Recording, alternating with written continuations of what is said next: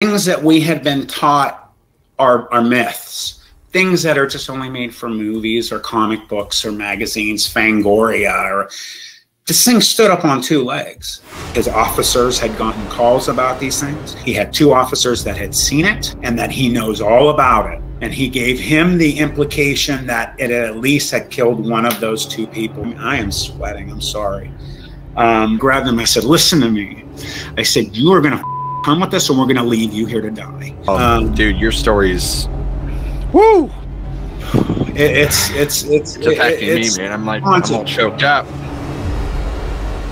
This interview is easily the most frightening one that I've ever done. And this interview is with a man named Matt Emsch, and this is a guy I met at the conference about 6 or so weeks back at the Paranormal Roundtable conference. Now, I had a chance to actually spend several days with the guy, hang out with him. Just a really great dude. I'm happy to get to call him a friend now. Real down-to-earth, really, really nice, sweet guy. However, the account that he's going to share with us today is completely and utterly terrifying. In fact, it's easily one of the most terrifying I've ever heard. Now, if you guys want to understand something about this interview that I'm about to show you, is the emotions that I experienced during the actual recording were completely genuine. And in fact, this is the only experience that I've ever choked up at several times throughout. Anyway, I'll let Matt take it from here. So my name is Matt Emsch. I grew up in Youngstown, Ohio. When I was about 14 years old, me and 3 of my friends had this experience in the old steel mills down in Youngstown, Ohio.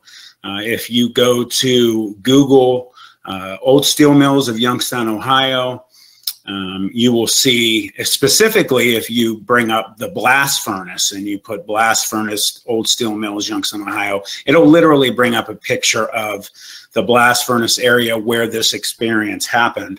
And, you know, I grew up in Youngstown. I live in a suburb of Youngstown now, so still in the area.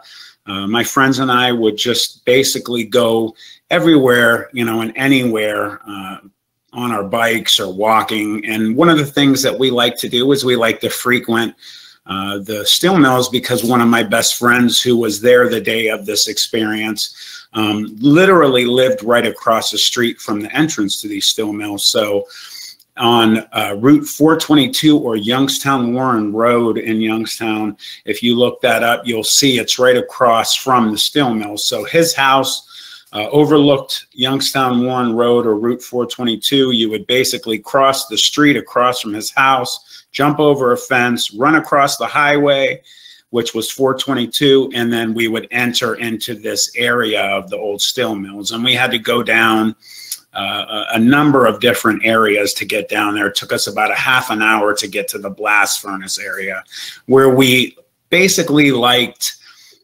to hang out the most. You know, we checked out the whole area, but we kind of made this one building in the blast furnace area our quote unquote like home base.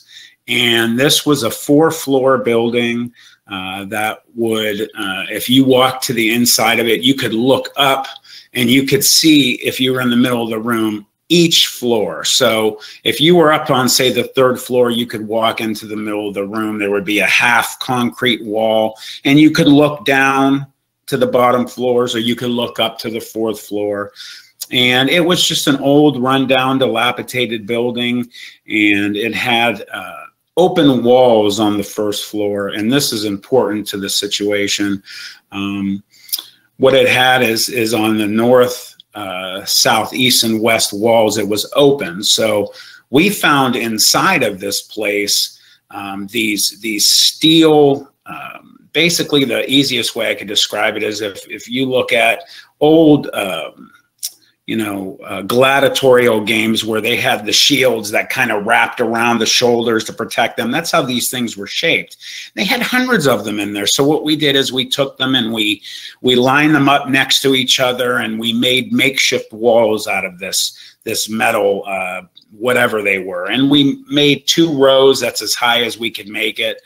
And we did that, number one, because you know, it was the time, you know, the late 80s in Youngstown, Ohio was a very dangerous time. We had some monikers for Youngstown that they've gotten over the years that aren't real, you know, something to be proud of. You know, per capita, it was basically considered the highest murder rate of any city in America at that time, and a lot of gang violence, a lot of mafia things still going on, especially in Youngstown. And you know, we didn't want to be down there when something was going on and people to see us. We didn't also want the people that worked in the steel mill that still to this day works. You know, there were a lot of different reasons in Youngstown to be careful down there. You know, we would go down there a lot of times armed. You know, we would have, you know, guns. We were 14 years old, but we did do it because, you know, you could run into homeless people. You could run into mafiosa that really were down there at that time. You could run into gangs that were doing whatever down there, hiding things or getting rid of bodies, which they found down in those areas over the years. But the thing that really made us most nervous were packs of wild dogs. And, you know, wild dogs in cities that have areas that are not frequented by people anymore, you get, you know, packs, maybe 6 to 10 dogs in them, and they are not your, you know, hey, Fido, come here, let me pet you. They will attack, they will kill. And I believe, you know, in this 2-year period that this happened, when I was 14 and my friends and I went down there and had this experience, there were 2 homeless people that were mauled. Those will come into play as well with this experience. You know, it was unfortunately called Murder Town, USA during this time. Per capita, Youngstown, Ohio during different times has had high rates of murder, and you know, that's not something you want for your city or that, but unfortunately that's how it was when I was growing up and my friends were. So we were just very cautious about what we did. We never shot anything or animals or anything. We just would bring guns down there because, you know, we just wanted to protect ourselves. And you know, the guns were pretty sorry anyway. We would have, my one buddy had an old 25 that the pin would pop out of it every time it shot. Another guy had a little 22, and I would gank my dad's 38 out of his closet. You know, he had an old cowboy boot in the back of his closet, and he thought he was being slick. Well, Dad didn't wear cowboy boots. So what's that doing in there? There's just one of them. So there was a 38 in there, and you know, we would take it and just have it there for protection. And you know, the time that this happened was we had just gotten out of 8th grade. It was the summertime, so it was really nice and warm. And you know how it is being a boy, Josh.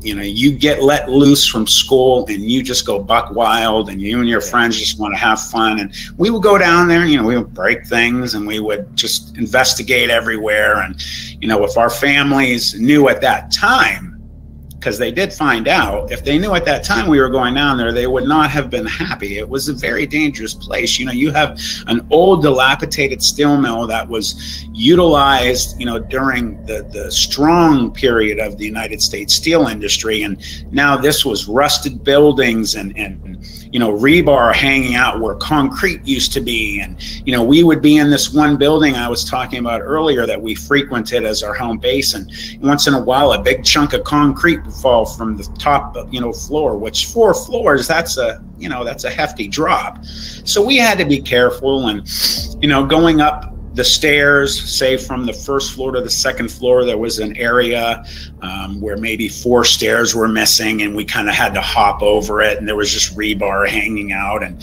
that'll come into play as well. And you know, this was a big building, like I said, 4 floors. It had giant concrete pillars in each corner of the room, which also will come into play with description of what was going on when it happened. And these things went obviously from underground to the very top of the building, and they were probably, I'd say, I don't know, 4 to 5 feet wide and as tall as the building was. So we would have giant fires in the center of this room. You know, there was no no, shortage of materials that we could find to burn. There was always pallets and things like that. And the night that we had the experience, we had a giant fire going, and we were inside. And it's funny, I've heard a lot of experience with cryptids over time, and you hear people kind of in mindsets when things happen. And I recall before we heard what we heard, we were all kind of just staring at the fire, and no one was talking. And, just kind of, how you get when you stare at fires, everybody just kind of stares at it and you kind of drift away. And we heard this pack of wild dogs. So what outside, you'd walk out and there was a concrete kind of, I don't know, just outcropping that the stairs had fallen away. And that was another reason why we liked this building, because nothing could run up these stairs. So we had to hop up and roll in to get into this building. So again, no dogs could get up there, and we liked that.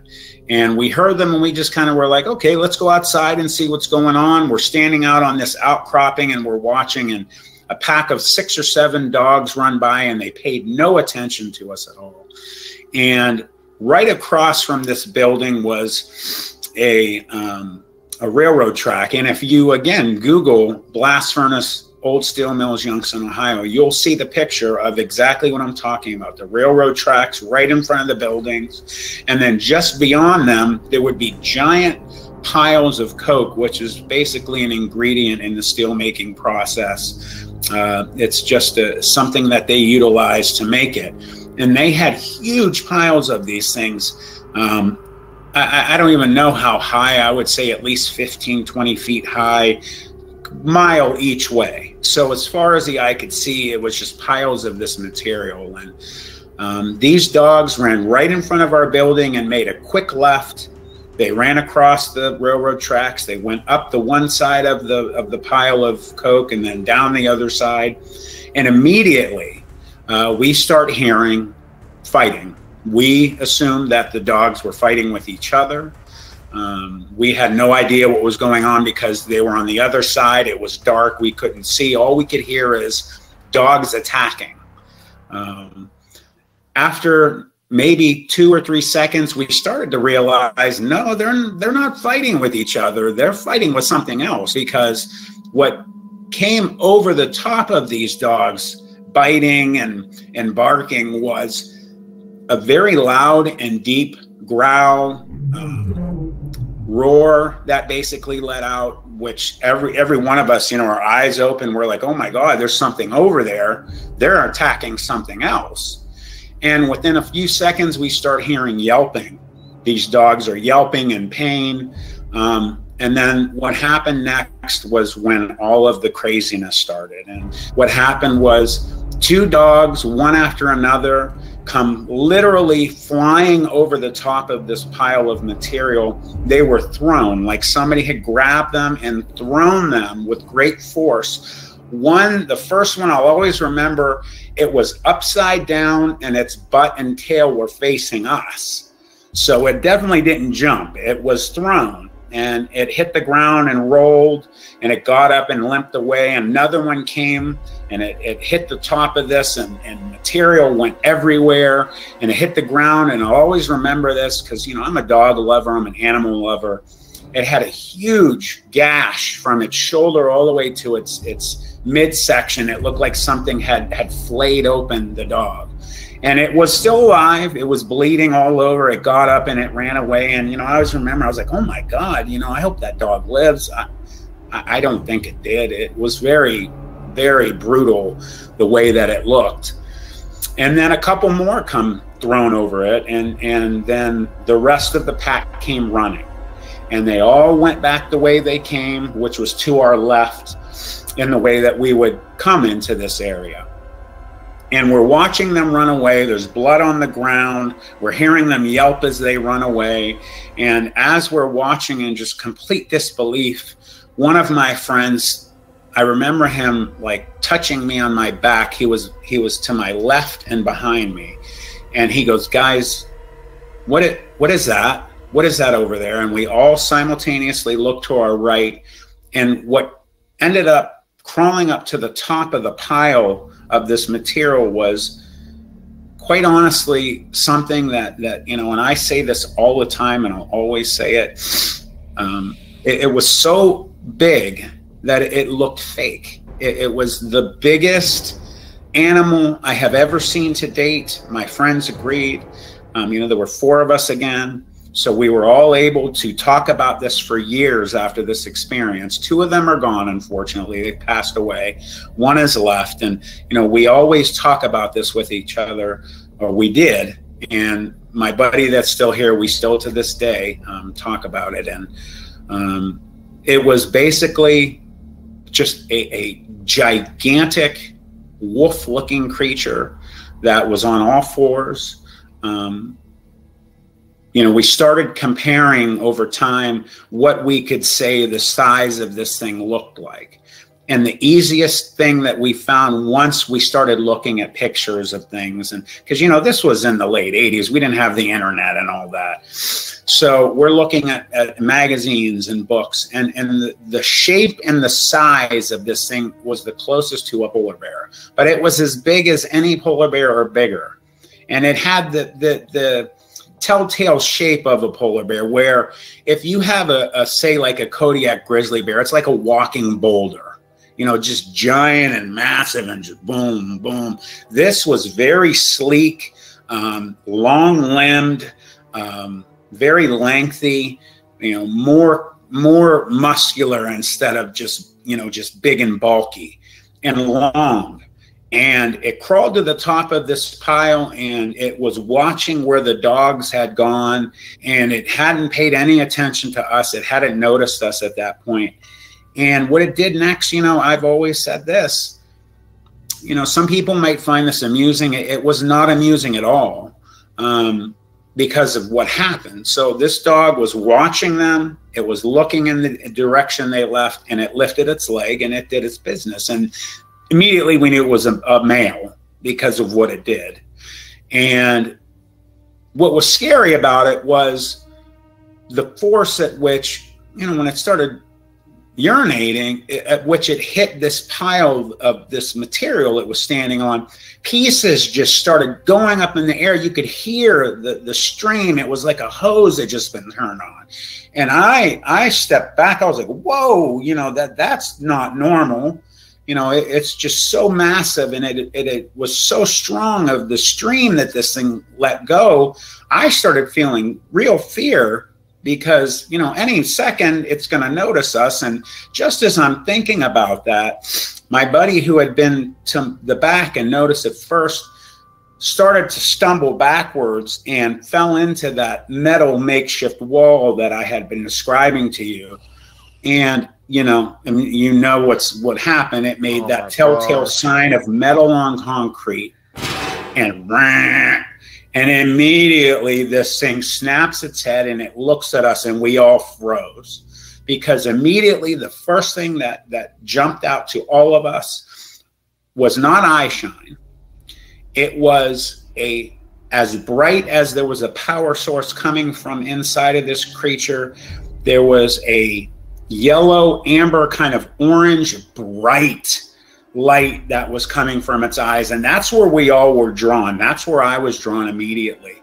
And it was so big that you could see the anatomy of the eyes. So you could see the pupil. You could see, each distinct circular shape of the eye. If you look, if we're just being general about the shape of the eye, you have multiple circles in your eyes. You could see each one of them we are probably about 20, 25 feet from this animal. So close, but far enough to where we realized the size of it was just so abnormal and so scary that, we were just froze. And it started looking at each one of us, and you could tell which one of us it looked at, because its eyes, again, were just so big, and they were just lit up like Christmas trees. And it looked at each one of us. Each one of us, it looked down the line. There were 4 of us. And when it looked at me, it felt like it was going through me. And what happened next was this thing did something so alien and so insane that it finally took us to things that we had been taught are myths, things that are just only made for movies or comic books or magazines, Fangoria, or this thing stood up on two legs.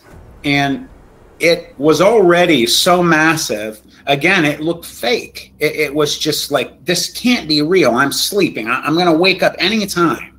I have to wake up. But we were awake, and it stood up, and it was twice as big as it was. And it was just so crazy. And we had entered into now everything we've been taught about creatures and werewolves and anything like that are fake. Now we're looking at a real one in front of us. And again, the thoughts going through my head, and I asked my friends later, like, did you guys feel like, you know, we were sleeping, like you were dreaming?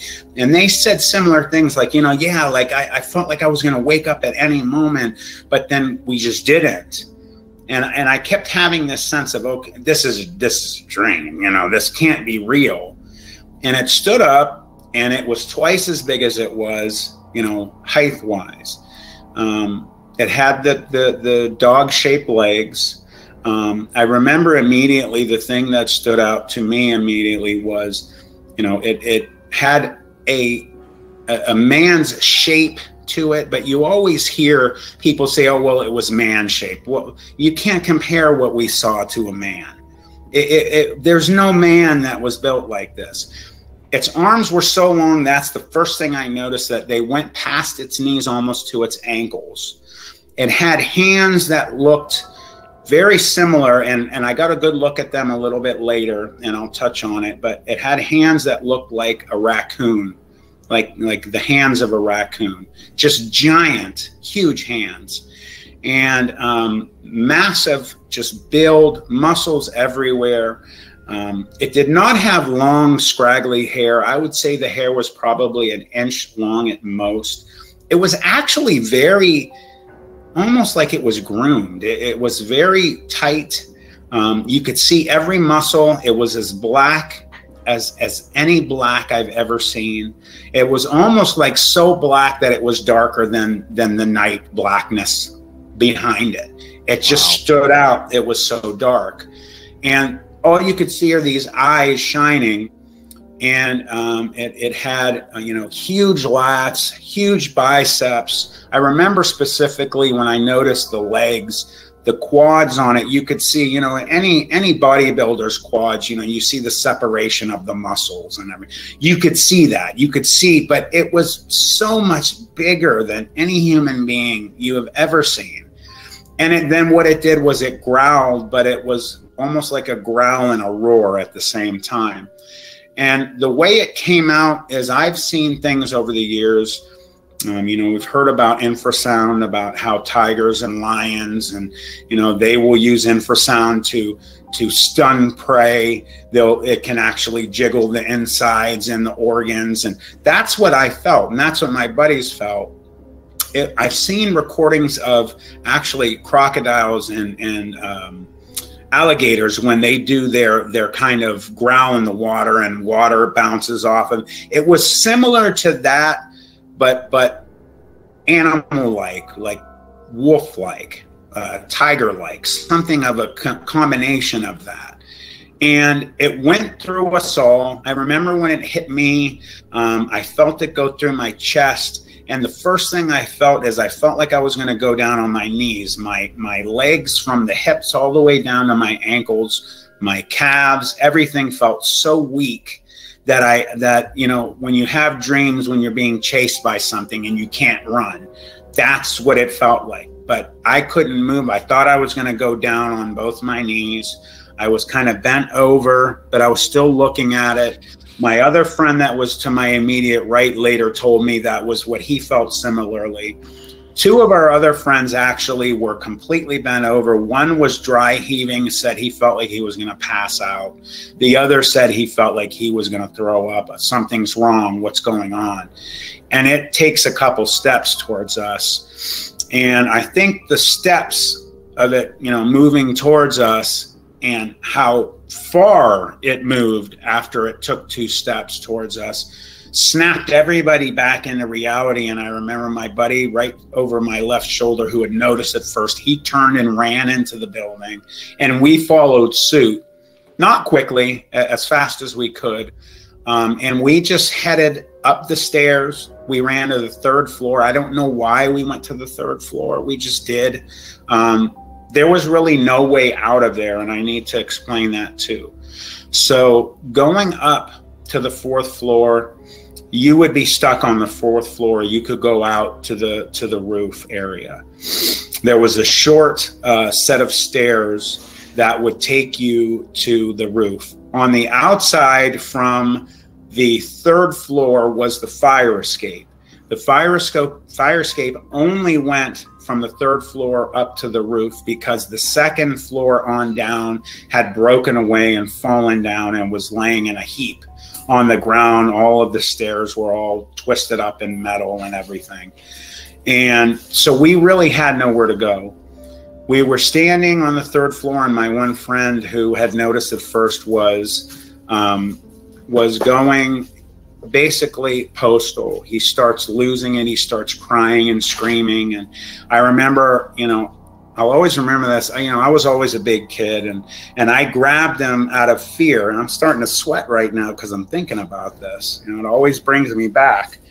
I grabbed him, and I put my hand around his mouth, and I grabbed him so hard that I lifted him up the floor. His feet were hanging, and he still, you know, muffled screams, and we all are screaming at him, you got to shut up. It's going to come in here. It's going to hear you. You have to be quiet. You know, I was using choice words, of course. Finally, he started, you know, gasping for air, and I put him down, and, you know, I looked at him, and we'll let you go. Are you going to be quiet? And he let him go, and just as we let him go, he takes a deep breath. You hear a thump, the building vibrates, and then you hear the telltale sign of basically nails on concrete. And we all knew what that meant. I knew immediately it was coming in the building. So we're standing, this half wall is in front of us. We're looking down, and all of a sudden, you know, we have this huge fire. It starts to come in, and you got that kind of train effect of, when is a train going to end? That's a long train. Well, yeah. This thing's coming in, and it goes past this makeshift wall that we had created. And the first thing we noticed first was the shadow that hit the wall. Now, anybody walking by a fire, even if you're small, you're going to get a big shadow that gets thrown. So imagine something so big that it looks fake. And that's what we're looking at, its shadow. So the shadow just overtook the entire wall. There really was no shape or form on the wall. It was just black.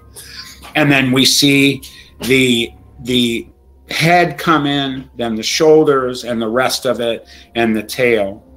And as it's walking in, you could see, you know, that like when tigers or big cats walk, you get the scapulas that pop up, you know, on the back. And you're seeing the bones lifting, but they were surrounded by so much muscle that you could see it rippling as it walked. And it's looking around, and it's sniffing the air. It's obviously looking for us, and we're all trying to be as quiet as we can, just frozen in place.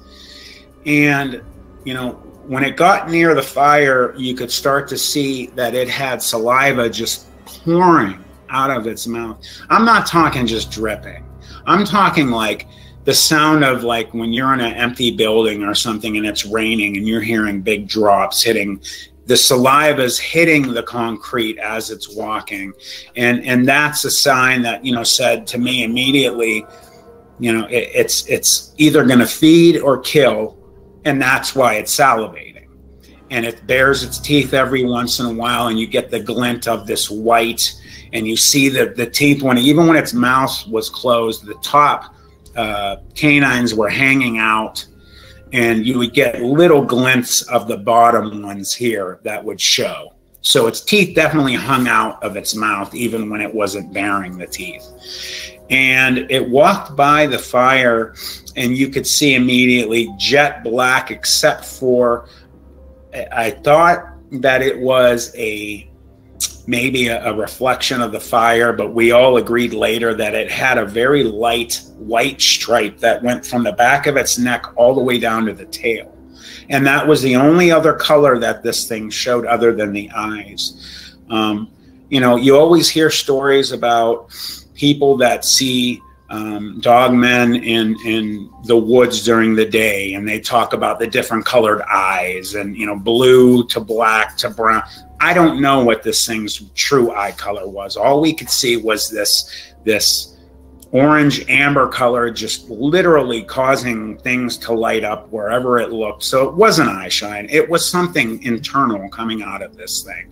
And then another thing that really has brought me into believing that these are more than a natural creature, and that there is something supernatural going on, is when it walked by the fire and its front hands, paws, whatever you want to call them, had touched the ground near the fire. Something happened where it only happened with its front left hand, or whatever you want to call it. It basically blinked out. It cloaked for a second, and you could see they see things through it, almost like that predator effect. And when it put its hand down by the fire, something really strange happened aside from the cloak effect. If you've ever seen video of the sun and the magnetic anomalies and storms that they have on the surface of the sun, where you see, you know, the you know, tubes come out of it and the different shapes and magnetic storms, basically that happened right around its cloaked out paw. And it only happened for about 2-3 seconds, enough that I noticed it and my other buddy noticed it. The other two did not. They were at a different angle. And it had basically just looked around the room. It bared its teeth after it sniffed, and it snapped its head and looked right up at us. It knew exactly where we were. It finally caught our scent, and it looked at us, and it looked up at us, and it bared its teeth, and it growled again, and you felt a vibration. But I truly believe that this half concrete wall that we had in front of us had, if it threw that infrasound at us again, I think that half concrete wall blocked it, because we didn't get sick or felt funny or anything. We felt a little vibration. You felt it. Like, I remember I had I think it was my right hand on the top of the wall at that time, and I felt a little vibration in it, but didn't get sick or anything. So I truly believe that wall blocked whatever, because of the angle of it being down on the first floor, us being on the third, and it threw it at us. I truly think it did. And then it stood up again, and it was almost like, you know, like a comic book pose. It threw its arms out to its sides, and its muscles all clenched, and it looked at us, and it growled, and it looked out to the left, it looked to the right, and it saw the stairs on the wall, and it looked back at us, and I got a sinking feeling in my stomach, because I knew what it was going to do. It dropped back down on all four, and it ran for the stairs. And, you know, like I had told you, it was missing 4 stairs, so we had to kind of hop over and climb the wall to get up, and it jumped over that like it wasn't even there. And it was heading up, very fluid. Its tail, I remember when it ran, you could tell it utilized it kind of like a rudder. So it was kind of moving. When it moved, its tail kind of bent certain ways. Its tail reminded me of a mountain lion or a cougar. Very non-hairy, short hair, very thick. I remember the bones in its legs and its arms being just gigantically thick. And again, that sense of, not only are we looking at something that's not supposed to exist, the size, again, is just so massive, it has to be fake. And again, this is really happening. And when it had stood up, I forgot to mention this, it had stood up near one of those concrete pillars that I had mentioned the building had in all 4 corners. And we had gone back years later. We never went back for years. And we got an idea of how big these pillars were, which gave us an idea of the size estimation of this animal. And when it stood up, it basically width-wise blocked out the pillar. So it was as wide as the pillar, 4 to 5 feet across, and height-wise, The ceilings were probably where, you know, at the sides where there was floor above. It was probably 15 to 18 feet high. I would guesstimate, and my friends guesstimated, it was somewhere between 10 to 12 feet tall. So it stood up, its ears probably were at least 12 feet at the tip. And again, I've heard people describe sizes of Sasquatch and other cryptids of massive size. And, you know, people will, oh, well, you were kids. Well, we went back as adults. And I'm telling you, we remembered where it stood and it had to be minimum 10 feet. I truly think, again, tips of the ears, 11, 12 feet tall. Now it's heading up the stairs towards us. Two of my friends are going absolutely ape crap crazy, running. One is running in circles. The one that I had to grab his mouth, he's screaming bloody murder in circles, just running in circles, going nowhere. And he finally jets for the stairs to take him up to the 4th floor. My other friend runs for the fire escape. Again, you can't go down. So only way is up. And I'm frozen, petrified. My other friend is standing next to me. He just said, I was standing next to you. I didn't know what to do. And it made its way from the 1st to the 2nd floor in seconds. And then it started to head up from the 2nd floor to the 3rd. And where I was standing, if anybody would have, this thing or anyone would have walked up to the top of the stairs, the first thing it would have met would have been me. And it would have came within 2 feet of me once it got to the top of the stairs. It got to the middle of the stairs and I started having true belief that this is the day that I'm going to die. I started to think about my family. I thought about my dog, who I loved very much.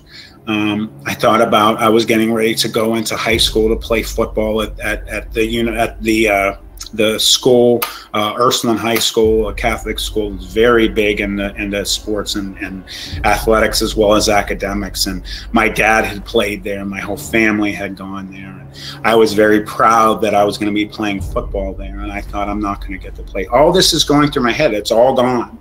And we're going to watch each one of us truly be mauled and killed by this creature, and this is the end. I really believe this was the day I was going to die. And it was probably within 6 to 7 feet from me when I looked at it, and it was looking right at me or at my friend. I think it was looking at me because he was behind me, and I would have been, like, again, the first one it got to. And right at that moment, I will always believe this to the day I die, and the sweat's starting again. I believe there was divine intervention. I truly believe it. I'm Catholic. I'm not a great Catholic. I don't go to church a lot. I don't practice as much as I should. But I think that there was divine intervention, because once it hit that 6, 7 feet mark from me, where if it would have jumped, it would have been on me. We heard that a train. And whenever a train would come by, we would always get nervous, because if they'd see, you know, us in there or the light from a fire, we'd be in big trouble. They would call the police or whoever, and we'd be in trouble. And we had never, ever had a train go by where they laid on the horn. And it came by, and as soon as it went by the building, be it from the angle the guy that was driving it saw the inside, what was going on, or he just saw the fire, which I seem to think he noticed how bright of a fire we had going in there. He laid on this horn, and this thing stopped right 6 to 7 feet from me, and it looked at me, and it looked back at the opening where you could see the train going by, and we're all screaming bloody murder. Somebody help us, please save us. My other 2 friends are gone. They had, you know, one went up to the roof, the other ran up the stairs. I don't know where he was. My friend and I were screaming, someone help us. And it looked back at us, and it looked back again, and it turned around and started running down. And it took literally, I would say, 1 to 1.5 seconds to get from where it stood 6 to 7 feet from me at the 3/4 mark of that second to third floor step area to the steps of the going from the second to the first. And then something else supernatural happened where you stopped seeing movement of joints and the tail, and it just was a black streak that left the building. And it wasn't just from how fast it was. It had basically gone from physical creature to almost shadow. And it just was just a black mass had just left the building, and it was gone. And I'll always remember that. And as through the years, the things I've been learning, hearing about shadow people and people, very similar things that I saw and we saw when it did that. And we're screaming, and the train just is, ka-clonk, ka-clonk, ka-clonk. And it starts, we're thinking it's slowing down, but it wasn't. And it starts getting farther and farther away. And then the hope of we're going to be saved is slowly leaving us. And then it's gone. And then the fear sets back in that this thing's going to turn around and it's going to come back in and it's going to kill us. And by that time, my other two friends had come back down because they heard the train and they heard us screaming help. And I think that they thought that, everything was going to be all right, and people were coming for us, and they almost, my one buddy almost had kind of almost a half smile on his face. And when we all looked at each other, everybody was pale white and just so weak from the experience already that I wanted to curl up in a ball and just lay there. And the fear set back in. It's going to come back in. And an hour goes by and we're still up there, and it didn't. And then we start talking to each other, it's after 10 o'clock. We have to get out of here because this thing's going to eventually come back. And my friend that had lost it and that we had to shut up is totally postal, crying, screaming, I just want to go home. I want my mom and dad. Please, God, help us. And we're trying to calm him down, and he won't. And we're like, listen, we have to go. He's like, no, we can't go out there. It's going to be waiting for us. It's going to be there. And we all thought that. But then again, the fear of, as each minute clicks by, we're giving this thing the opportunity, if it did run away, to come back and see if we're still there, or it knows we're still there. It's outside just watching. And we kept looking at the space between this makeshift wall and the opening of the building where there was concrete, looking for those orange eyes shining out there, and we couldn't see them. And it was hard to see, but if it was looking at us, it was so bright, we would have saw it. And so we finally decided, okay, we have to at least go down to the second floor. And my friend is just going crazy, and we're dragging him with us. We pull him down the second floor, and we're probably up there for maybe half an hour. And then we go down to the first, and we said, we have to make a run for it. We have to go. We have to go now. It's almost 11 o'clock at night. We're in an old steel mill in downtown Youngstown. I mean, this is not where you want to be, even if there's not a mythological creature trying to hunt you down and kill you. So we're like, we have to get out of here. And we just remembered then, I remember thinking, oh my God, we have weapons. But I'm telling you, Josh, there is no way on God's green earth that if, even with me having a 38 on me, that it would have done nothing but anger this thing. I thank God we didn't ever pull them out or shoot at it or anything. I don't think we could have even hit it. Number one, we were so horrified. Number two, it would have done nothing. It would have just pissed it off, and it would have mauled us even worse. So we start to leave. We have to go. I am sweating. I'm sorry. Surprised I haven't cried yet. I usually break a little bit. Oh, dude, your story's woo. It's affecting me, man. I'm all choked up. Go ahead. Go. Keep going. Finally, we start to leave, and my friend is screaming bloody murder. Please don't let us go out there. It's going to kill us. Finally, I grabbed him, and I'm sorry I have to use my language. I grabbed him. I said, listen to me. I said, you are going to come with us, or we're going to leave you here to die. You are going to come with us, or it's going to come in here and it will kill you. and you will be here alone. We will leave you here. You either come with us now or you will stay. And he's screaming, don't leave me, don't leave me. So finally, we turned around, me and my friend. We took his hand, and he grabbed both of our shirts, and he's strangling us, pulling on our shirts, and we had to literally pull him out of the building to get out there. We get out to the concrete outcropping, and the fear sets in also, because what I had forgotten to mention was when you climb up, you could look underneath and it would go way back into the building. So it was very, very reasonable to think that this thing was underneath, waiting for us to drop, and then it would be over, and no one would hear us. It could maul each of us, take its time. No one would have ever heard us. And even if they heard screams in the downtown area or up by the highway, no one would know where they were coming from. So we jump down and we start taking off, and we're going as fast as we can. My buddy's choking us to death. Finally, we get him to the point where he's running on his own, and we're all running together, almost arm in arm together in a straight line.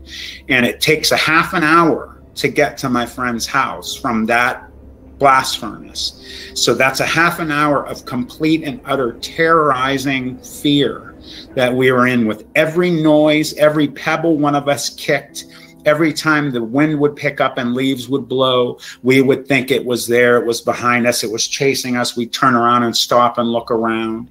We finally got to the last portion of where we could get out of this area. And what it was a hill, literal hill of gravel and just material that going down was easy. You could turn your feet to the side, standing up, and just walk yourself down slowly.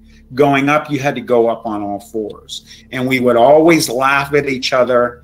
We would always, make fun of whoever was the first that would start sliding down, because we would always lose our foot. They would always go out from under us, and it would take us longer, and it was exhausting to get up, having this gravel coming out from under your hands and feet. So now we're crawling up this pile of gravel, this huge mountain of gravel, and each one of us at different times, because we're trying to go as fast as we can, start to slide down, and the fear sets in that it's behind us, it's going to get us. And numerous times, each one of us screamed, "Is it behind me? Is it behind me?" And you turn around and you look, and it wouldn't be there. You'd expect to see it. We finally got up there. Me and my one buddy made it first, and we helped our other friends. We pulled them up, and we ran across the highway, and we went over the fence and across the street and to my buddy's house that lived across, and his parents weren't home. And I remember, this always sticks out to me. He had a hose, and I remember turning the hose on, and I just drank and drank and drank until my stomach felt like it was going to pop. And I just poured it all over my head, and each one of us did the same thing.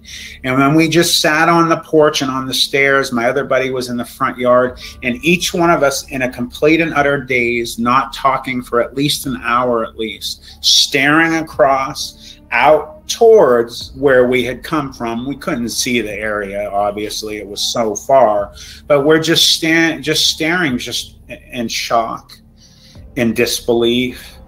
My one friend who had lost it, he didn't talk for 2 weeks. He had to go start seeing a psychiatrist.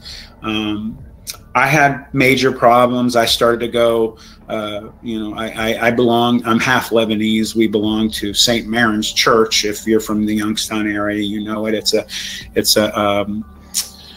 church there that Lebanese go to. And I went there and I talked to the priest there, and I told him about what happened, and I expected, the priest did not believe me or say anything, and he believed me immediately. And he had told me, "Matthew," he said, "you need to understand something. First and foremost," he said, "God saved your lives." He said, "I believe there was divine intervention." And he said, "Secondly, you need to understand that there are things in this world that most people have no clue about, any idea." And he mentioned exorcisms specifically. And he said, there are demons in this world. In the church, it is well known, You go all the way to Italy and Rome, and they teach, you know, they have their top-notch exorcists that go all over the world for the most horrible demon exorcisms. And he mentioned maybe it was a demon or something, but he had given the impression and that he knew what it was, and he was not surprised at all that we saw something like this. And, you know, the priest had said, sometimes these things bleed into our world, and they take some of us. And some of us are lucky enough to get away, or they just don't bother us. And he said, but there are a long-standing history of things that aren't supposed to exist existing in this world. And he said, I believe you. And I cried. I mean, I broke down, and you know, it wasn't, you know, why would a child go to a priest and make up a story like that? And, you know, we had talked about, obviously, the situation of us having to address this with our families. And we all agreed, there's 4 of us, we would always be with each other when we spoke to our parents together so that we could be there to back each other up. Well, 2 of my buddies' parents had no, you guys are full of crap, they didn't want to hear it, just get out of here, go do what you're going to do. My parents, my mom walked out of the room, you're crazy, she didn't want to hear it. My dad, however, knew me and looked at me and said, well, you know, maybe you guys saw a bear. Maybe it was a bear with mange, or maybe it was, you know, some mutated creature, you know, normal animal, a bear. He kept saying bear because we kept telling him how big it was and what would you compare it to. And we talked about a polar bear. It was as big as a polar bear, but it didn't look like a polar bear. It looked like a wolf, looked like a man-shaped wolf, but it was giant. And he just kept saying, well, you guys saw something, you know, they're 14-year-old kids. They saw, you know, something natural. They just don't know what it is. Then my best friend's dad, who I'm not going to out him, he's passed away. So I'm not going to out him and his family because I'm very close to them. But all I'm going to say is, and any of my friends that see this, they know who I'm talking about and what his dad did. He basically was in charge of the city. He was in charge of the police and many other parts of it. And we told him, his mom did the same thing Mai did. She just said, you guys are crazy. You saw a big dog or whatever. And she left the room and she didn't want to hear it. And his dad, however, got very upset. And he gave us the impression that he knew what we were talking about. And he first and foremost went off on us and said, you know, choice words, what the hell are you guys doing down there? You could get killed down there. The place is falling apart. He said people put bodies down there. There was a couple homeless people that were mauled by packs of dogs down, and he brought that up, which makes me wonder, was it really a pack of dogs that mauled these 2 homeless men? Was it? I don't know. I don't know. After seeing what I saw and we saw, I can't guarantee it.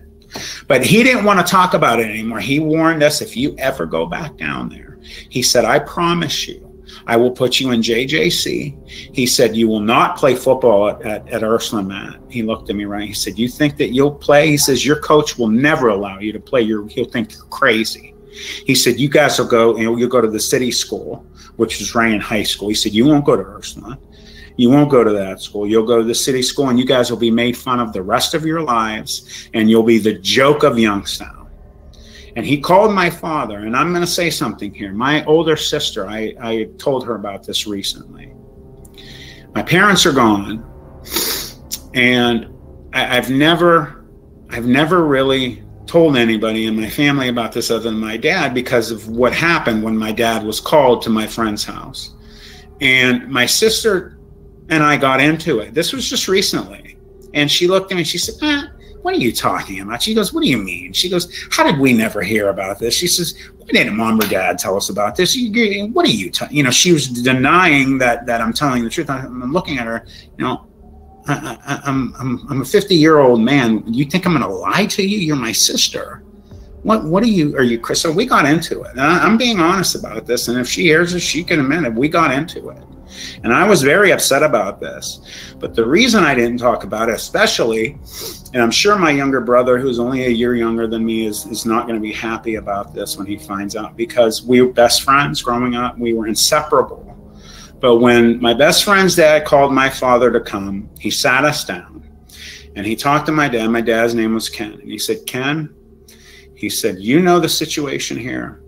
He said, if these boys go around talking about it, number one, all their classmates are going to go down there. Somebody's going to get killed just from getting hurt from the buildings and everything. He said, secondly, he said, your son is going to be the joke of his school. He won't play ball. And he looked at me and he had this look of, oh man. And he said, you have to promise me that you make your son not talk about this. He doesn't tell his siblings about this. You don't talk to your wife about this. And he pulled my dad aside and they went in the kitchen and they talked. And when I went home, my dad kept looking at me my dad and I were super ultra close. We called each other best buddy. We were close. All of the kids, 5 kids in my family, we all had special relationships with my parents, but me and my dad had the closest. And he kept looking at me with this just fear in his face that I kept telling him, I'm crying hysterically, Dad, you have to believe me. This is what we saw. And he kept looking at me like, Jesus, I think he's telling the truth. And after what my friend's dad said to him is when he really got scared. And he said, you can't tell your sisters and brothers about this. Don't talk about it with my younger brother. He kept saying, don't tell him, because we were inseparable. He said, you can't tell him. He said, he's not going to be able to sleep. You're going to cause problems. So he put the fear of God in me, and so did my buddy's dad. A week later, my best friend tells me he finally got his dad to sit down with him and talk. And he said, he knows what it is. He said he told him that his officers had gotten calls about these things. He had 2 officers that had seen it and that he knows all about it. And he gave him the implication that it at least had killed one of those 2 people that had been mauled in the downtown steel mill area, that were homeless people living in that area. He said he basically told me that he knew everything about it. Don't ever go back down there. You guys are lucky to be alive. And we just were like, whoa, finally somebody is giving us credence and believing us. And I felt this sense of, oh my God, we're not crazy. We didn't see a bear. We're not just little kids that don't know what's going on. This is real and this is crazy. So, over the years, I've learned, obviously been just completely just stuck on what happened. I think about it every day. And the older I've gotten, the more I've gotten more involved in the cryptid community. I met you, I met Josh Turner and Barton Nunley, and I've talked to other people like Wes Germer and Tony Merkel, and these guys all making the same face that you're making right now, a little pale with your hand over your mouth. And this is not, anybody can believe what they want. And I'm talking to anybody watching this right now. I'm looking at you right now.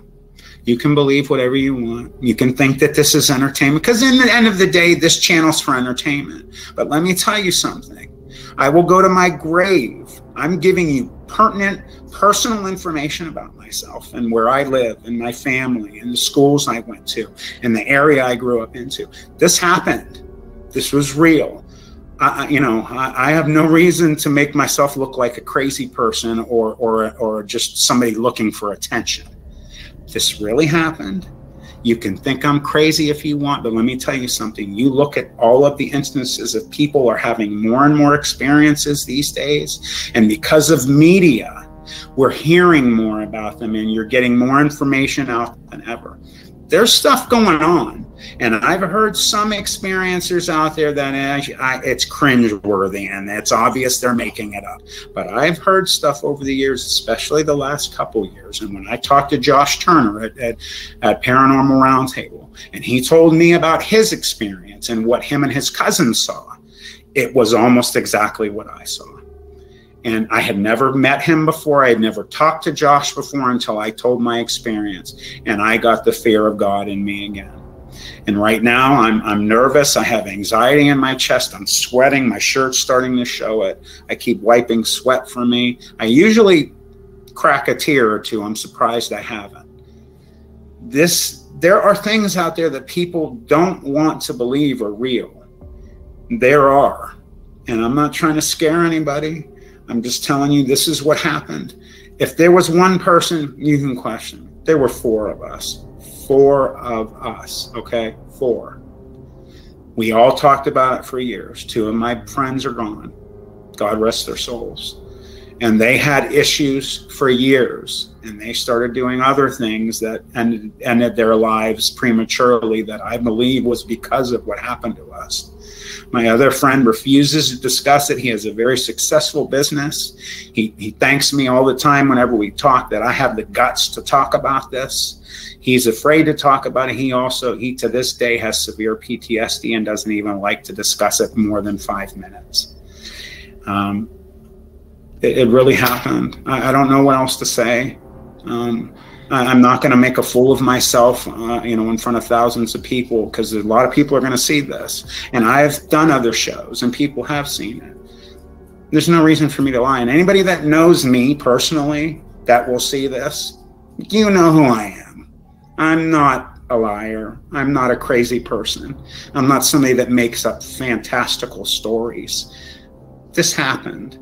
And it almost ended our lives. And people need to know that these things are real, and they're still out there. People are telling, their experiences, and I hear, similarities. I've heard some recently, some guy mentioned one about the raccoon hands, and that made me stop. And he mentioned a couple other things. And, it was really crazy. And I had something happened to me. This is the first time I'm ever going to share this. I've never shared this on any other show. About 3.5 weeks ago, almost a month, I had a dream that was the realest dream I've ever had in my life. Normally in your dream, when you think you're at home, it's not your home. I was at home. I was in my backyard. I heard something. We have woods behind our house. I heard something in the woods. I went to the woods, and I lost my right leg below the knee last April. I had some complications, health issues from surgeries, and I have a prosthetic. And I remember something attacked me from behind and threw me on the ground, and I saw what it was, and it was what I saw all those years ago. And it ripped off my pant leg, and it threw my prosthetic into the woods. And then it got on top of me, and it crawled over top of me, and it was 100% the thing I saw when I was 14. And it crawled over me, and the eyes were glowing, and it was dripping saliva. It dripped in my mouth. And I've gagged to telling people this story a couple times. I tasted it. I could smell it. It looked at me, and it did what I've heard people mention some cryptids do, which is mind speak, basically talking to you in your head. And it put its head maybe 2 inches from me, and it looked at me, and it started speaking to me in my mind.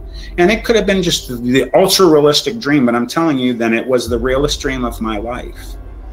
And it told me in my dream that I've been talking too much about it, that it's been looking for me for a long time, and it was there for me all those years ago, and that it will see me again someday. And then I woke up, and I was sweating.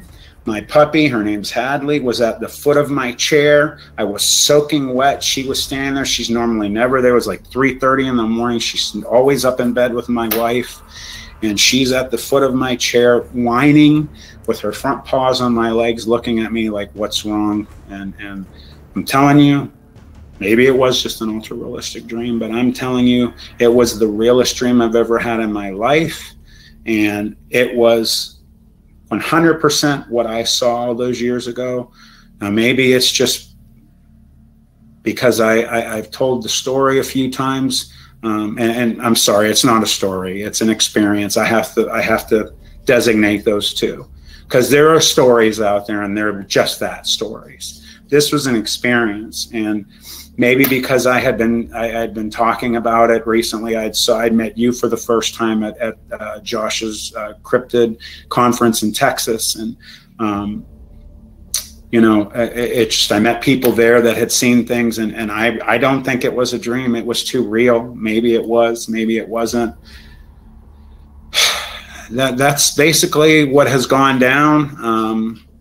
I've had some other things happen I think I told you, I even sent you an audio clip. I had went to Beaver Creek State Park. If I didn't, I'll send it to you. I had went there for a Bigfoot conference a few months ago, which is in Ohio. The night before the conference, I had met a guy named Johnny Freeman, who's a psychic. You can look him up online. He's on Facebook. He came up to me. I'd never met the man in my life. He came up to me and told me I needed to go up this sketchy trail. Now, I had just had my left knee replaced. I have a prosthetic on my right leg. He tells me I need to go up this trail. There's supposedly a portal up at the top of this trail. And I looked at him, and first I'm like, you know, he has his hand on my arm. I'm like, bro, slow your roll. I don't know who you are. What are you talking about? I can't just go up some trail. I've got half a leg. I just had my knee replaced. He said, I'm sorry. He says, I've never seen someone with an aura like you before. He says, you need to go up this trail. There's a reason. And I go up this trail. It took me probably 35, 40 minutes. And nothing visual happened. At the end of me being there talking out loud, I made an EVP. I'd never done an EVP before. I've seen all the ghost shows and everything. And I pulled out my phone and I started recording the app. And I basically had asked questions out loud. And this is online. You could go to Cryptid Creatures, which is another cryptid site, where my buddy Todd Erie and Brian Brock interviewed me. They upped the sounds on this recording if you want to hear it. And I'm not trying to plug somebody else there, Josh, sorry. No, you're don't worry about it, buddy. It's on there, and you can hear it, and you hear basically a grunt, which everybody I played with, from Ron Moorhead, who is a legend in the Bigfoot community, to Martin Groves, who is a legend and is like a father to me, and I love the man. We've talked and sat down. He has, in my opinion, the most memorable, most insane experience of dogmen and Bigfoot that you've ever heard, if you haven't heard it.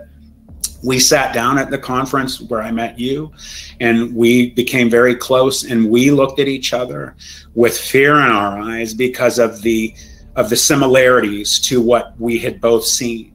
And we had never met before. So, you know, you hear on this thing, you hear a grunt, you hear wood knocks. I didn't hear them with my own ears. You can hear them on this recording. Martin Groves will tell you about him and I, and about us meeting and the similarities. And it's not fake.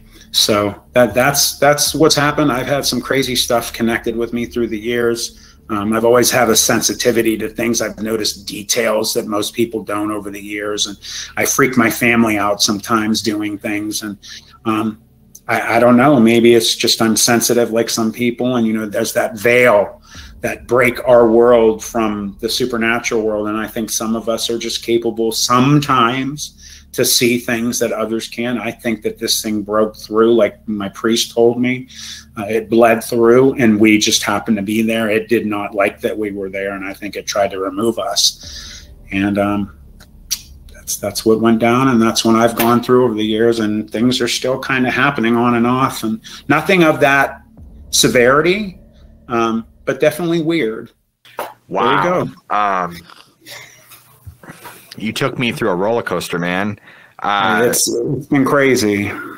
You know, being at that conference, hearing Martin Groves' experience was utterly terrifying.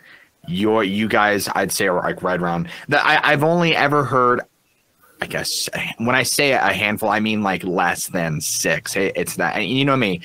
Everyone knows what I do. My channel. I've gone through so. Man, and there's a lot of stories and accounts that never even made it to the channel that I've never talked to anybody out. Mm-hmm. But there is 3 in particular that are now yours being one of them, as far as one of the most emotionally taxing stories that I've ever endured, because of the it's not just how good you were able to tell it, but the level of fear that I could feed off of. You got a little pale there for a minute. I'll admit it was genuine. Yeah, it honestly shook me. There's only a few stories that genuinely shook me. Martin's was another. And then there was another gentleman. Unfortunately, it wasn't a video. I didn't get to hear it in person, but you might know what I'm talking about. It's a gentleman who had an experience back in Kentucky. I want to say it was around the 80s too. Similar to yours. he had gone in with a couple of friends into, it was like an old flooded out hospital. I don't remember where in Kentucky it was. They were down in the basement where the old morgue was. And then this is just off my memory. He goes in one of the pull-out panels or something, or he's on something, and he hears something come in and go down the ladder, and he thinks it's his friends. Well, long story short, I can't give you the good version because I don't really remember. It's been a while. Anyway, this thing comes in and it chases him through the bottom part, and it's so much like you described. I mean, you could see the fear as you're reading that, like how he typed and explained. And long story short, he was able to make it out. This thing nearly chased after him. He runs across the street to some lady's house. He's frantic. He doesn't know what's going on. Anyway, and so there's a little. I'll have to send you the story because it's like, oh my gosh. And, yeah, I've never heard of it. I don't know, man. I'm kind of like having to process like what I just endured to like begin to like, okay, let me start to dissect this and like understand like where do I even. I'm nauseated right now. I'll be honest with you. I'm sick in my stomach. Yeah, it's not easy to tell it. No, and like you said, this isn't a laughing matter. It's not for anything. Like, this is a genuine not at experience. all. Someone. Okay, so. Let me first start by asking. Okay, so you said that what time of night? What time of night would you say this was? When we started the fire, I would say it was probably somewhere between 9:15, 9:30 at night, 9 p.m., 9:30.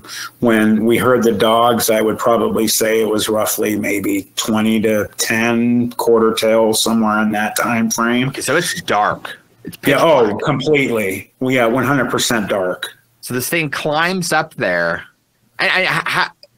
How could you maintain composure with something that resembles a werewolf from 20 feet away? Again, it was shock, probably. It was shock. It was complete fear, and we were frozen. And again, I repetitively say this. It was just that it was so. We were in shock, and it was, again, what I keep going back to was that thought of, this can't be really happening. It's so big, it's fake, that we have to be dreaming. This can't be real. And that's something that just kept constantly going through our mind and my mind. And they told me they also thought like they were dreaming. It just, how is this possible? What is this in front of us? And it just was this thought, constant thought that went through my head. It's fake. I'm going to wake up sometime. This is a dream. And then we never woke up. It really went down. I know you described almost in vivid detail what its physical, the physical aesthetics of it. I'm going to backtrack real quick just for a second, go back to the 3 encounters that I mentioned. Now, the one I forgot, there's a fourth one, is the guy who shot, I'm talking about the guy who shot the Bigfoot through, or the dogman through the truck? Yeah, yes. Yeah. What do you think about that encounter? He told some similarities as well.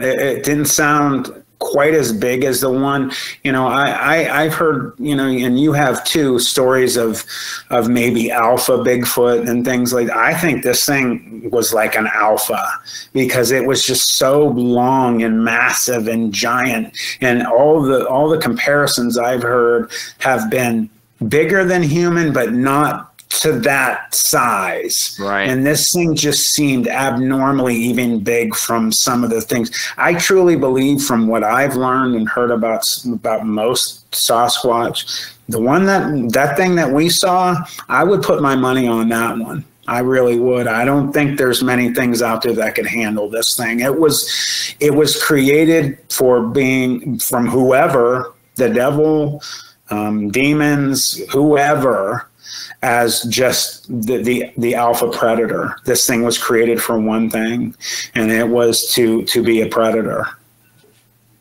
Have you seen any sort of werewolf depiction that can even closely resemble, other than the Van Helsing werewolf? Yeah, you just touched on it right there. That's it. That's what you saw. The one that Hugh Jackman turned into specifically, because there's 2 in that movie. The one at the beginning, the one lady's brother turns into one that's kind of whitish gray colored. She asks him not to shoot it at the beginning of the movie. Don't shoot him. Don't shoot him. I don't know if I remember that. It's been a long time, but we all there's one at the beginning. The weightlifter, I would say. Bettina, I did Bettina's show, and I told her too that when Hugh Jackman turned into the werewolf, the black one, that's the closest thing that I have seen that can compare. His was a little more human-like. This wasn't as human-like as that was. This was more something out of like a comic book or something. It was just the arms just so insanely long. Its fingers were reaching almost to its ankles. Its arms were just so long. It was just like freaky. That's one of the freakiest things for me, was in the hands, these black kind of just super long, like raccoon hands. It was freaky. Have you seen? Gosh, there's a dogman depiction, and I want to say it's. Have you ever seen the Vic Kind of dogman and his thing? I've seen some of them. I don't know which one you're referring to. Yeah, let me pull up. It's the one. This guy right here. And so when you're mentioning arm length, that's kind of what I'm thinking of. What I envision. Yeah. There we go. Yeah. Very similar. Yeah. So I would imagine the what do you call the Hugh Jackman dogman, but arms like that, just like over exaggerated hands and arms that are like super long. Yeah. No. Yeah, that's a really good depiction. Yeah. Were the eyes like that though, where you could see pupils and it was kind of like glowing? They were. I can't really see it there, but they were just, Josh. They were so bright.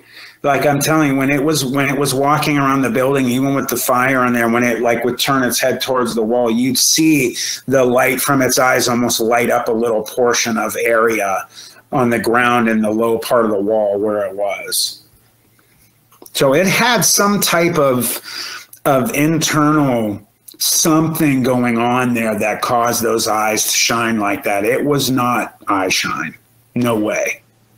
You mentioned you were in the remnants of an old steel mill.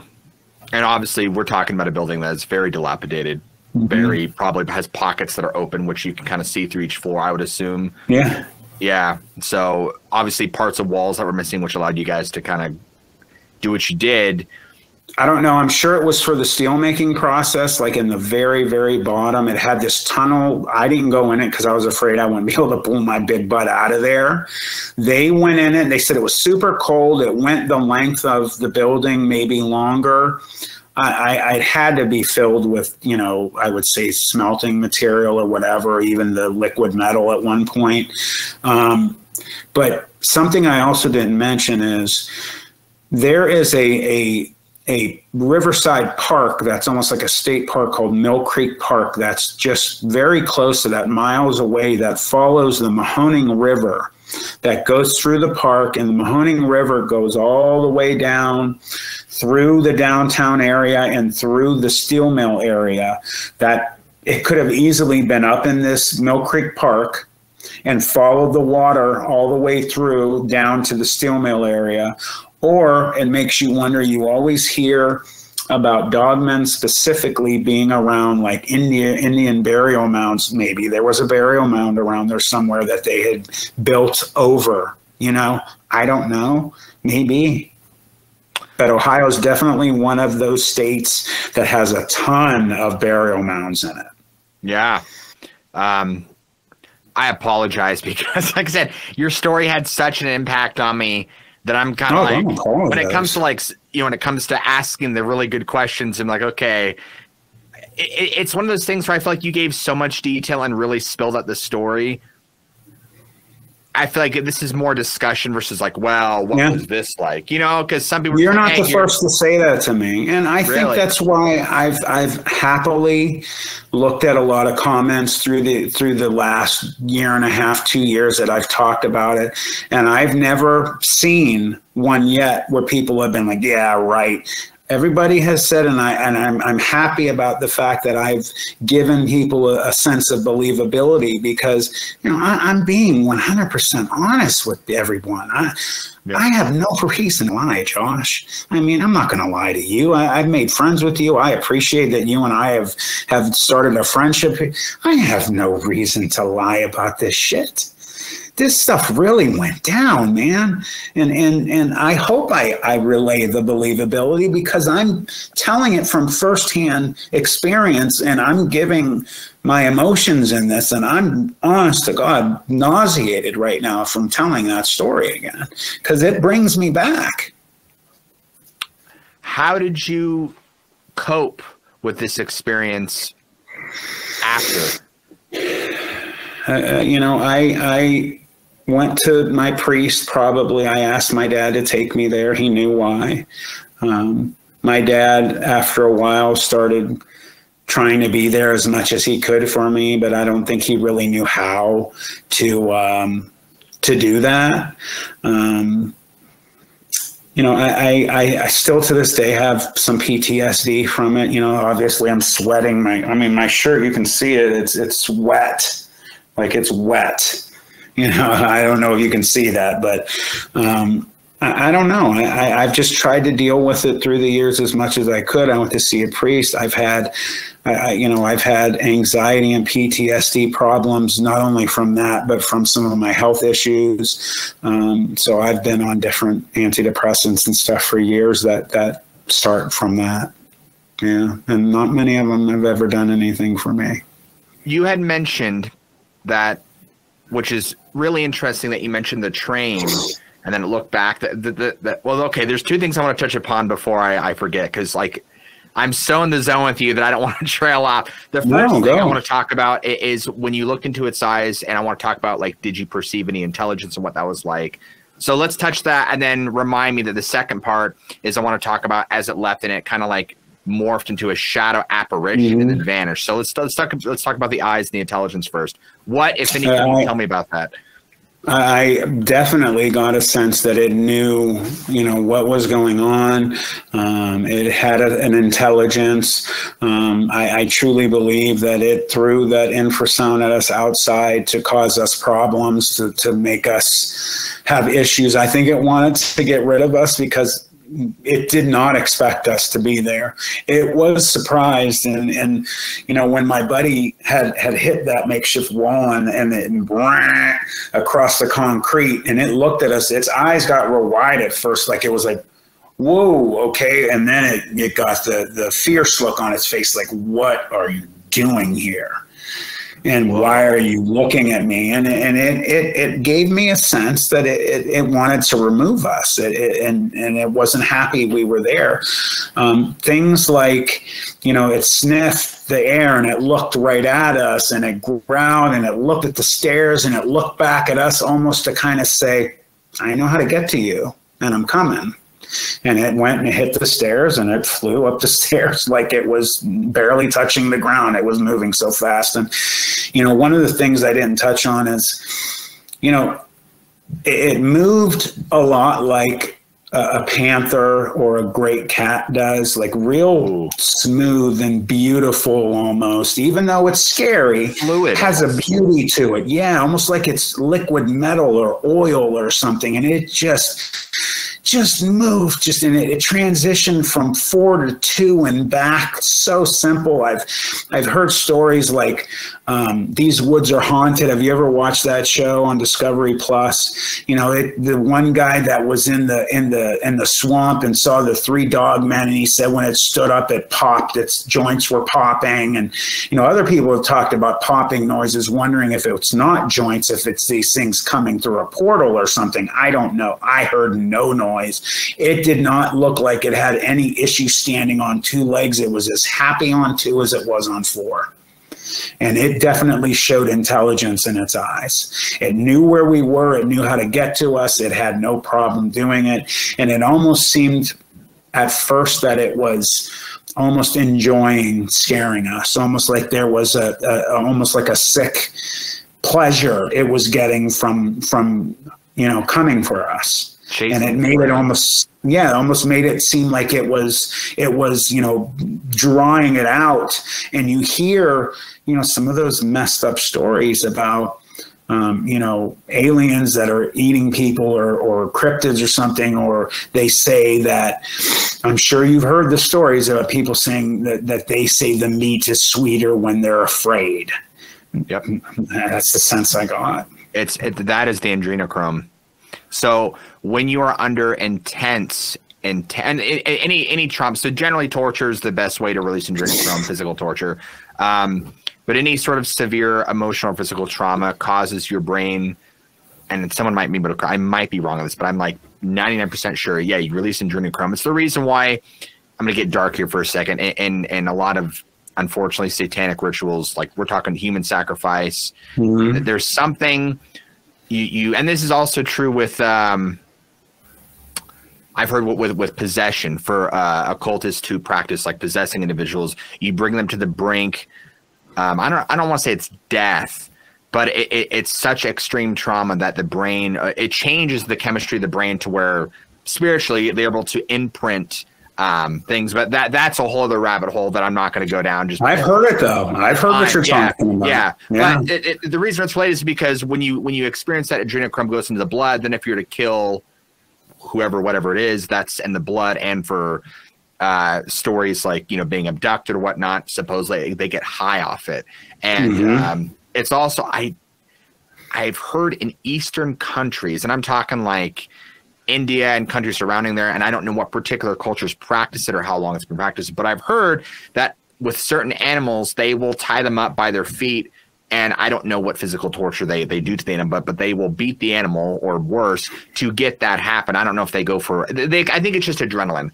Anyway, it changes the chemistry of the meat, and they say the meat tastes better. So little side note there, but it is interesting when you hear about that. You're like, oh my gosh. Also, this also goes in line with what we're talking about. This is I'm a dog and a cat guy, so this is. I was going to do an episode on this, but I'm like, it's just a little too dark for me. But there's a cult in Scotland, and it starts with a T. I can't pronounce it. It's like Treg. I don't know. Anyway, their whole thing was that they would summon these demonic apparitions.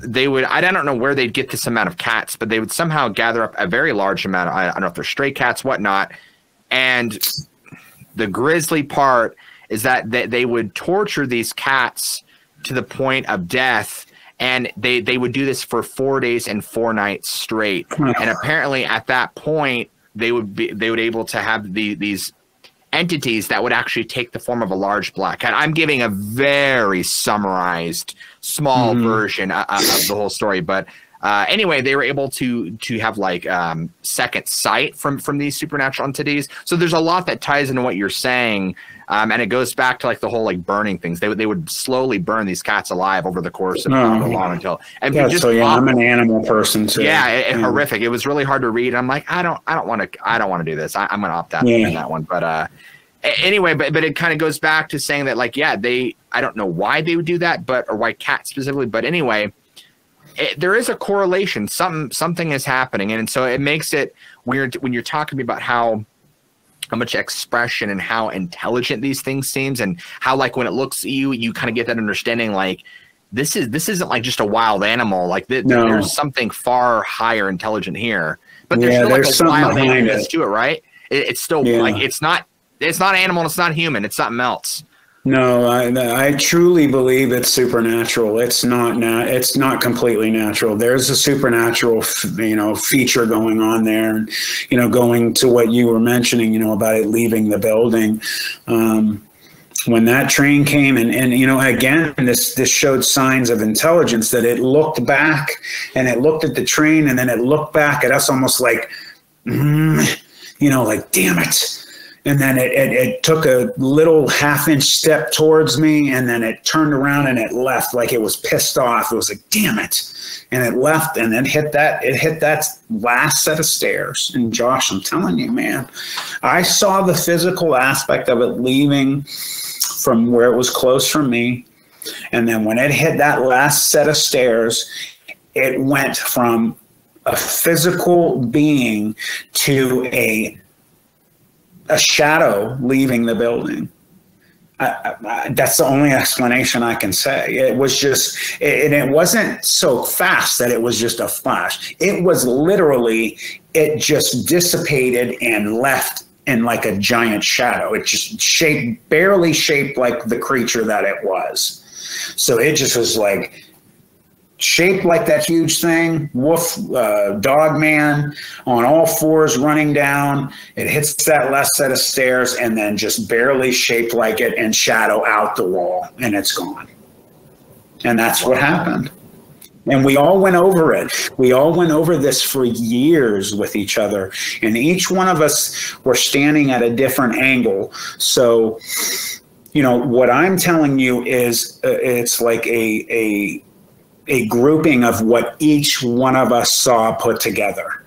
So I saw a bulk of it, but there were little pieces here and there that I've added into my experience that we spoke of together through the years. Yeah, but you know what I saw, Matt? This is what I saw from where I was standing. Oh, really? Okay. Then you didn't see this. No, there were two of us that saw that cloak out happen with its left front arm, paw, whatever. And the other two didn't see that. But the other two had noticed like the shape of its hands. Like I never saw any claws. My one buddy said he saw shine of claws. He also agreed like the length of the hands, and we both said to each other in unison, I remember when we were talking about it, raccoon, and we both said raccoon hands at the same time. And, you know, my one other buddy had talked with me. I noticed a little bit of the rudder-like kind of motion of the tail when it was running up the stairs, and he noticed that too. And he said when it turned to the right, so when it was closest to the wall, he said, I noticed more than ever its tail bent and turned to the left, almost like a rudder, helping it, you know, stay even keel on the stairs and go up better. So it was just little things like that. We all saw basically the same stuff, just tiny little snippets each one of us saw from a little different angle that made the experience more detailed for all of us.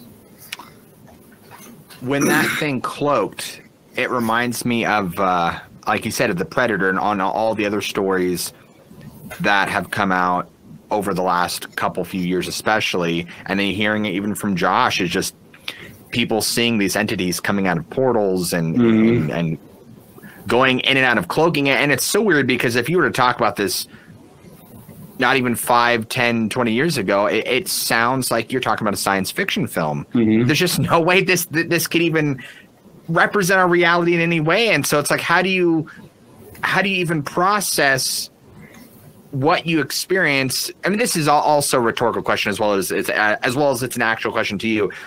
It's like, how do you begin to even process, other than like try to cope with it and tell people about it, but like how do you internalize that and be like, this really happened? Like, oh my gosh. And then to understand that there's things like this out there, and then hearing all these other stories to validate that. Like, how does that feel?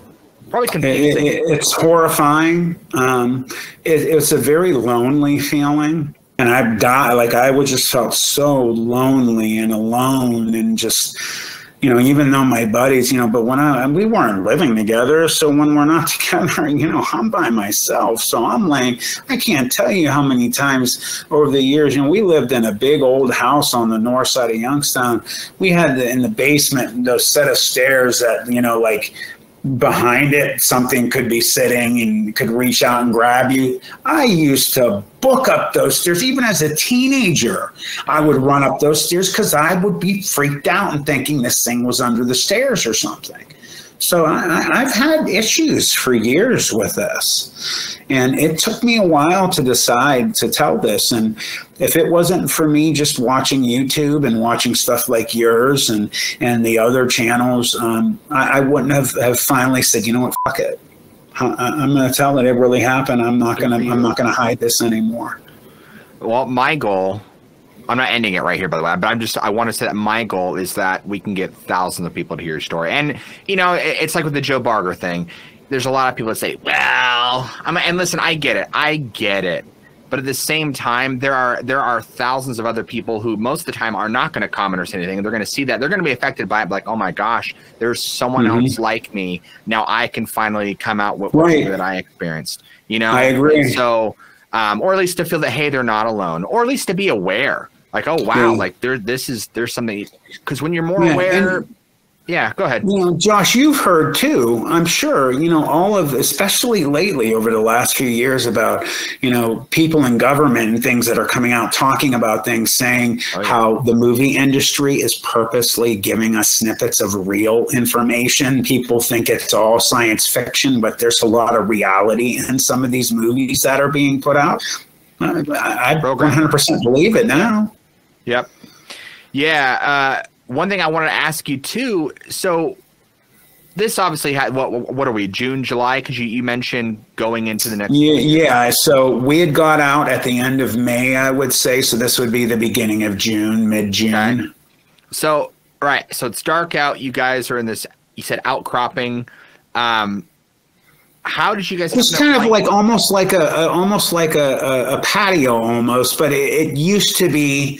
There used to be stairs that walked up from the outside, and I'm sure there was like concrete underneath it as well. It had fallen away, and the stairs had fallen away. So it was just this messy outcropping of concrete that we were standing on, and we went outside to see what these wild dogs were barking about, and that's where it happened.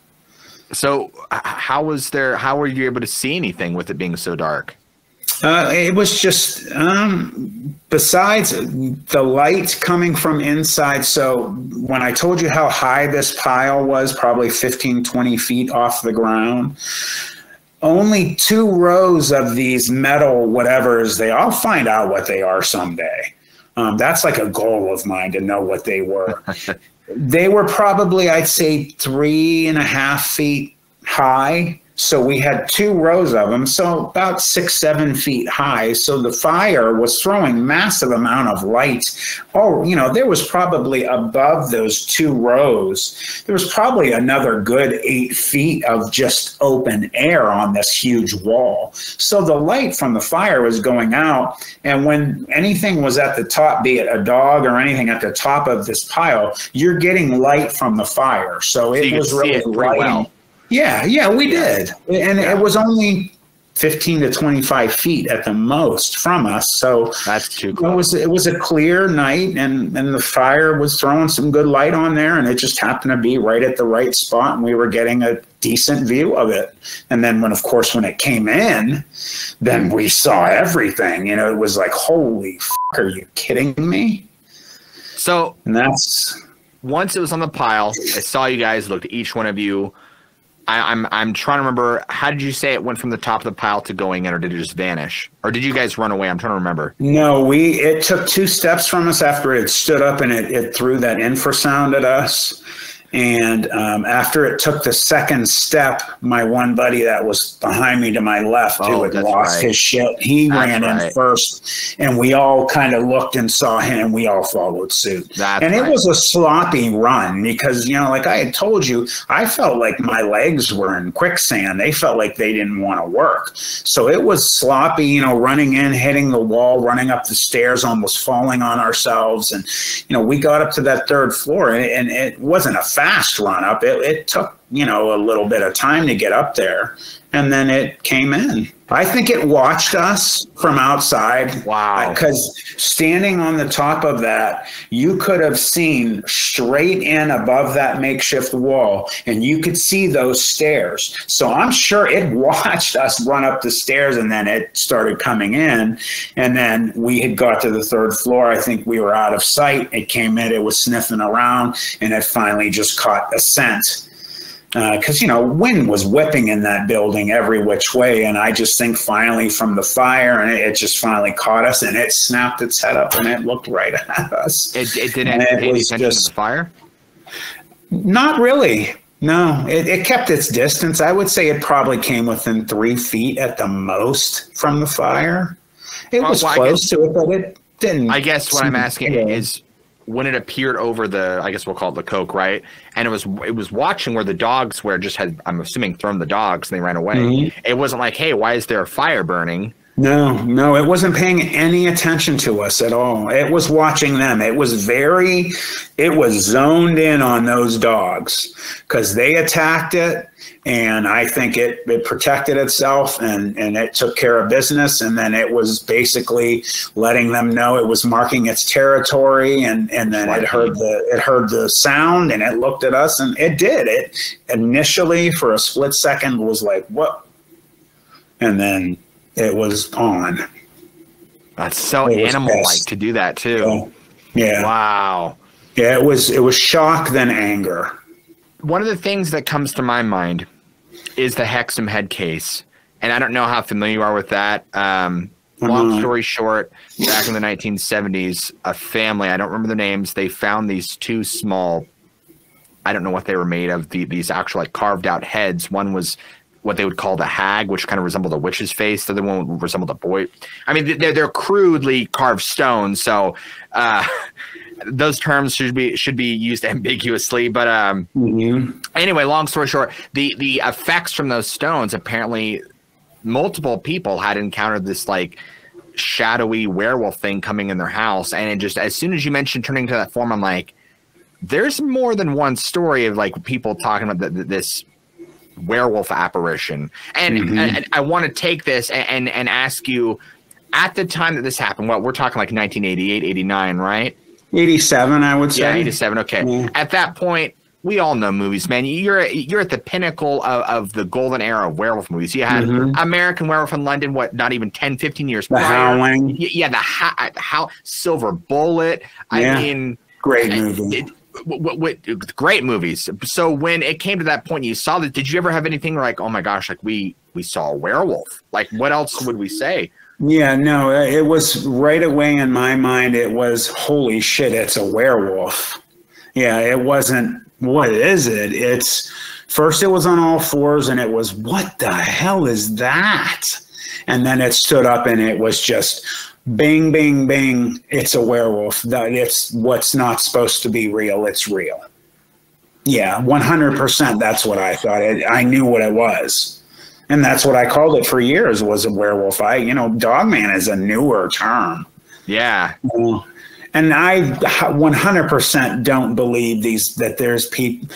It's possible. I think anything's possible, Josh. I think these things are what they are all the time. I don't think they turn into men. Yeah, I don't get any sense of that. So, okay. So I will say this. I slightly disagree. And here, let me make the distinction. Okay. So, and from what I've seen and what I've studied, you have what basically what you saw, right? We're talking about I guess I'm just going to call it a demonic entity of some, because that's what I firmly believe they are and where they're rooted from.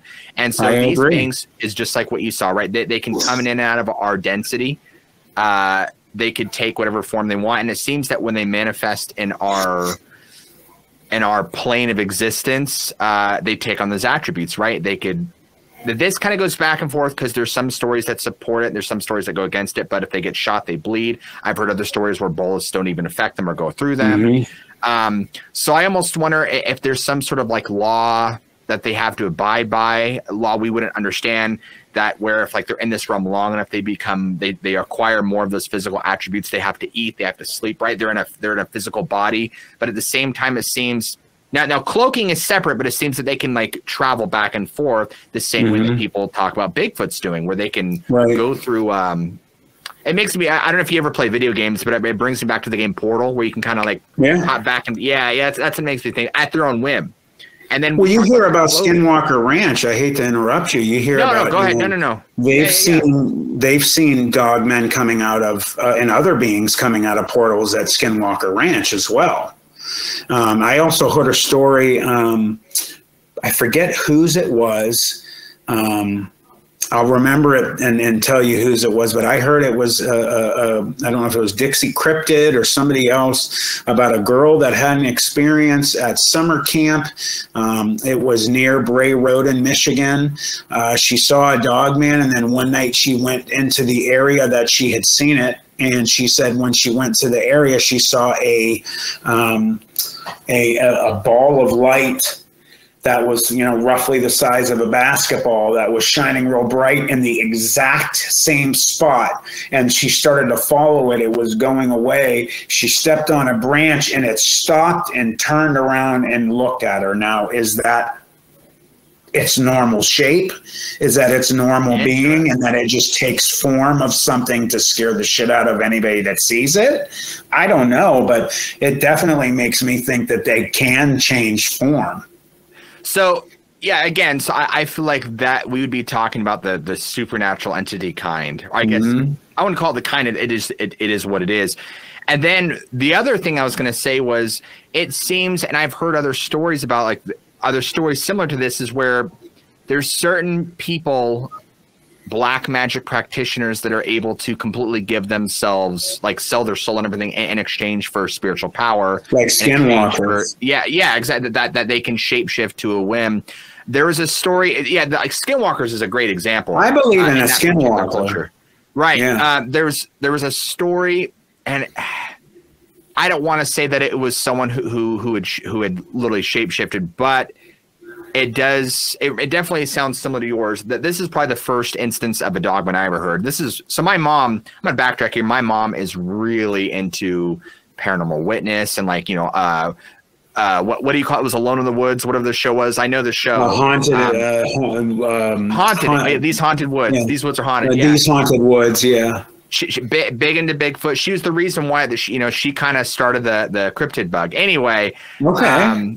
Yeah, it was all because of her. Although I kind of found out about dogman and all the other stuff. But yeah, she was always like, "Oh, have you heard this encounter? Oh, have you heard this?" And so I remember being a teenager, and she told me about this one story in particular of this woman. I don't know. It sounded like she was on the East Coast somewhere. I want to say it was like Maine, where it's like wooded. You know, we're talking like closer to Pennsylvania, up in that area, where it's just like you're in it. And she was driving in the evening time, and she said her car suddenly died. Like, all the power just shut off. And she said within a few seconds, this is my mom reiterating the story, that the lady saw this what she would describe as this werewolf being come out onto the road, look at her through the car, and my mom told me that the lady explained the same thing, that this thing spoke telepathically to her, and it told her, "I'm going to come rip your throat out." Oh, and she starts bawling, she's crying, she's praying to God Almighty, and it walks up to her car door, and as it begins to reach for her car handle, it stops, and it says something else to her telepathically, like, "Oh, I didn't know you were the one, or you were something along those lines, like, "Oh, I didn't know you were a believer," or something. I can't remember. As long as lines that's alone. Well, she was a Christian, and she was praying. She was using Jesus' name. She was praying and praying and praying. And so I know a lot of people can just take them like, yeah, you know, well, but I'm like, listen, I hear that, but at the same time, it's just another domino in the pile of dominoes, man. Like, it's like, oh my gosh, how many do you got to hear? You know, it just makes you think about what you had said. You know, if it is a demonic entity, and then it realizes that you are a quote unquote believer in God or something, that there are some kind of rules that it's not allowed to touch people that believe in God or that start spouting prayer or something like that. And then maybe it is demonic. This interview is hard because we're so limited on time, and I got to wrap it up because there's so many ways we can go with it. You know, I'm just like, oh man, but we got to wrap it up. Is there any last things you'd like to go ahead and say and just address? You know, I just, would like to just say to everybody out there again, anybody that knows me knows that I am not someone who is a fanciful person of making things up, crazy stories, that has mental issues, that lies, is a pathological liar. People in my community know the type of person that I am, the thing that I do for a living, and the respect that I have for my community. I have no reason to lie or to say this, because it would be hurtful to me if I was to lie about something like this. So these things exist. This really happened to me. I want to say how much I appreciate people like you, Josh, and Josh Turner, and Martin Groves, and Ron Moorhead, and Barton Nunley, and Daryl Denton, and the whole crew, Bettina Moss, and all of them who have the guts to come and address these situations and talk about it intelligently and not, you know, make fun of this situation. It's serious, and those that have had these things happen to them for real know that it's not, you know, this isn't funny and this isn't entertainment, even though watching these videos is entertaining, and I get entertainment from hearing other people's experiences. What happened to me and my friends was real, and it caused real damage to all four of us. And me and then my other buddy who's still here, we're still dealing with it. So I appreciate you letting me tell this, and it's been a pleasure, you know, being on, and it's a pleasure getting to know you and be friends with you. Likewise. And thank you. I'm trying to think of any last things I could possibly stick in. I guess with that said, folks, you just got to be careful when going into the woods. Absolutely.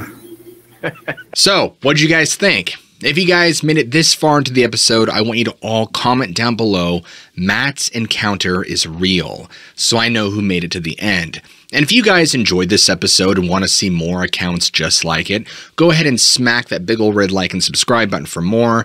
And if you have an experience or encounter that you'd like to share with me personally, please reach out to me on Facebook or the email down below. As always, I love you all, keep an open mind, and I'll catch you guys in the very next episode.